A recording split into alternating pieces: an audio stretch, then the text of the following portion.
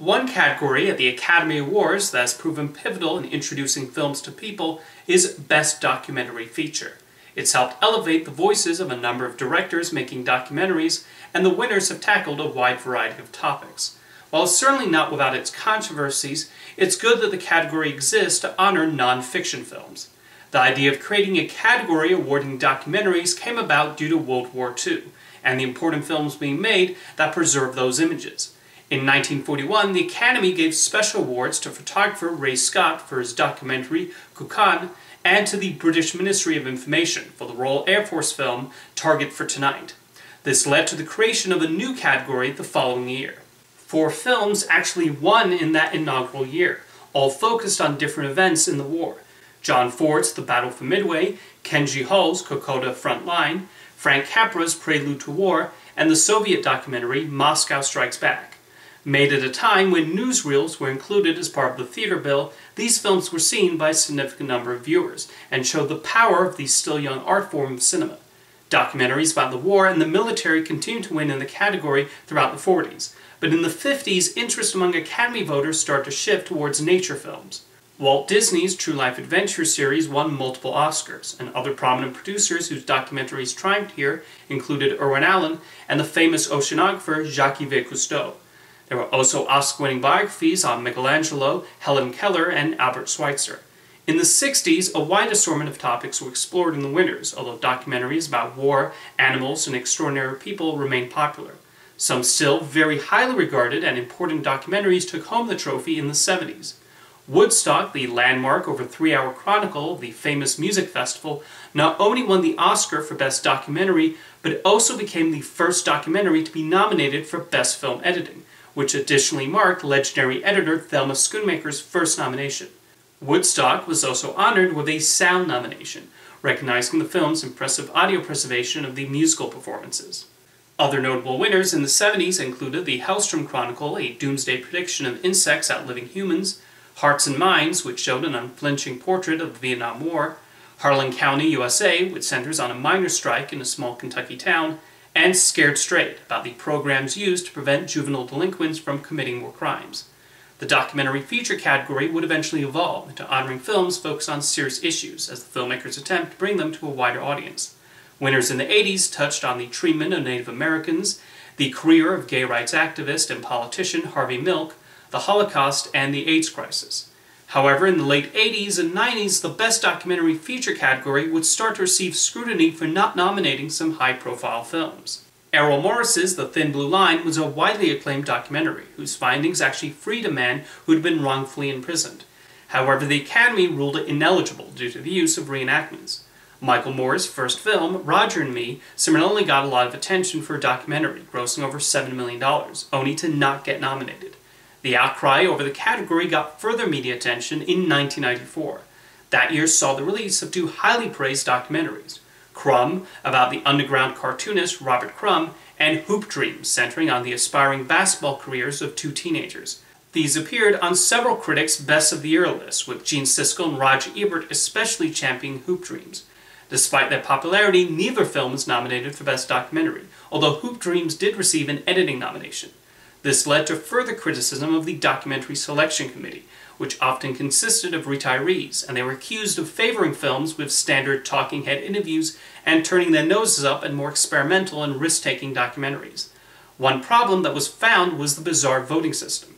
Rather than ranking their favorites, like in most other categories, the documentary nominees were decided via a scoring system. The issue is that a film could be given top scores but still end up losing the nomination if others gave it low marks, and that was what reportedly hurt Hoop Dreams. Shortly after this, the Academy decided to change the voting process, although it would take until 2001 for an actual documentary branch to be created.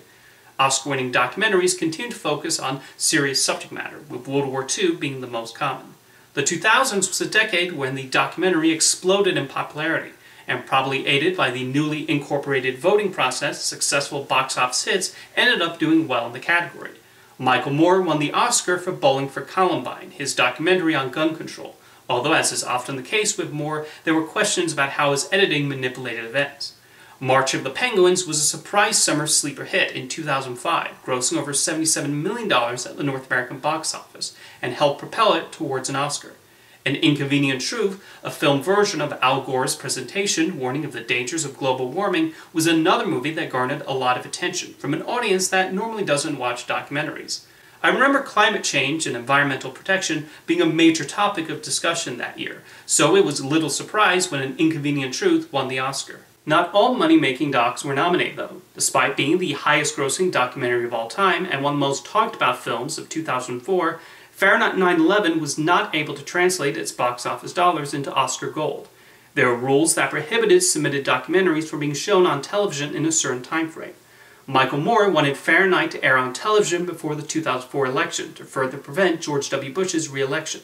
So he decided to forget about the Best Documentary category and try to go for Best Picture instead. Bush wound up winning his second term as president, and Fahrenheit 9/11 got 0 nominations. Must have been a rough couple of months for Mr. Moore. The 2010s saw the category continue to evolve. There was suddenly a trend of documentaries about entertainers, namely musicians, doing well, with Searching for Sugar Man, 20 Feet from Stardom, and Amy winning. Although here's something surprising about the Best Documentary category. You would think a voting group comprised of filmmakers would want to award documentaries about movie making, and yet films looking at the making of movies are rarely nominated. Oh, a few have occasionally gotten in, like documentaries about Citizen Kane, screenwriter Waldo Salt, composer Bernard Herrmann, and the Hollywood Blacklist. There was also Life Animated, a touching documentary about the impact of Disney animated films on a young autistic man. Otherwise, it's rare. Life Itself, about the life of Roger Ebert, Waking Sleeping Beauty, about the rise of the 90s Disney Renaissance, and This Film Is Not Yet Rated, an exposé on the MPA rating system, did not get nominated, among several other documentaries about movies. The Academy is often accused of loving movies about Hollywood, but I guess that does not apply to the people voting for Best Documentary. The category also became home to the longest Oscar-winning film in history, when O.J. Made in America won. Running a little under 8 hours, it was produced by ESPN, premiered at Sundance, and had the necessary qualifying theatrical run. It then aired as a 5-part miniseries on television. This then led to the question of whether Made in America should count as a movie or whether it was a docuseries. The Academy apparently had similar concerns of the precedent this might set. Thus, after the film won the Oscar, they changed the rules so that similar docuseries cannot be eligible. Speaking of awards eligibility, something that producers had been doing for a while were submitting films for both Oscars and Emmys. This resulted in documentaries being nominated for the 2 awards, with Made in America, Free Solo, and American Factory even winning. So the organization responsible for the Emmys changed their own rules and have told documentary producers they now have to choose between submitting for an Oscar or an Emmy. They're not allowed to compete for both, which I think is fair.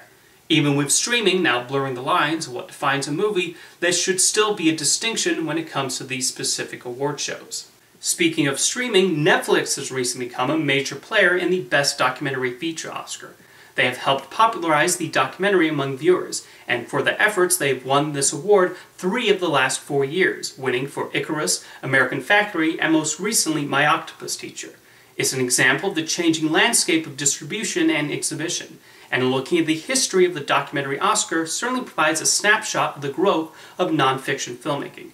Among the documentaries that have won, been nominated, and even been overlooked, you'll certainly find plenty of informative gems. See you next time.